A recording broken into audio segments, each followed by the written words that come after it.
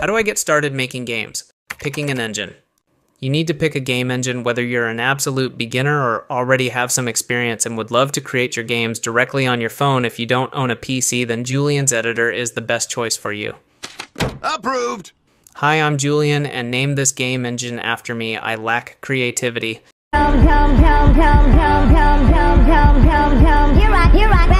Okay guys, now lock in.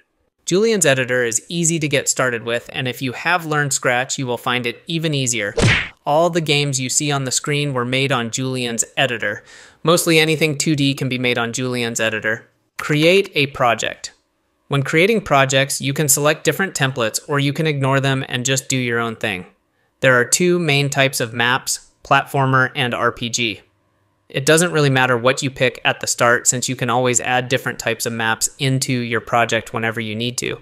But for game menu, I'd recommend using RPG. You can create single and multiplayer games and select your desired game screen orientation. Most games nowadays are just landscape. You can enable cloud saving for the default player inventory to save everything inside the player bag automatically. For part 2, we will discuss about the engine layouts and logics.